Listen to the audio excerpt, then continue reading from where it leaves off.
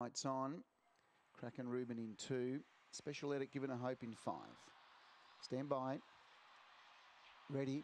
Racing. Cool Limits missed the kick. It's back towards the tail of the field. The Special Edit won the start. Kicked about 3 or 4. The Mizuki Rose. Now Cool Limit sees some daylight. Starts to muster. Taking a tumble was Work Zone. Well back in the field was Mizuki Rose. Well back was Brindle Fire and Kraken Reuben. But heading up towards a turn. Favourite Cool Limit recovered brilliantly after that slow beginning. Burst away and Cool Limit wins from a Special Edit. Brindle Fire's got up to run third for Mizuki Rose. Sukoi Sue was always well back with Aston Sophia, and the last pair Kraken Reuben with Work Zone 23.94 the time.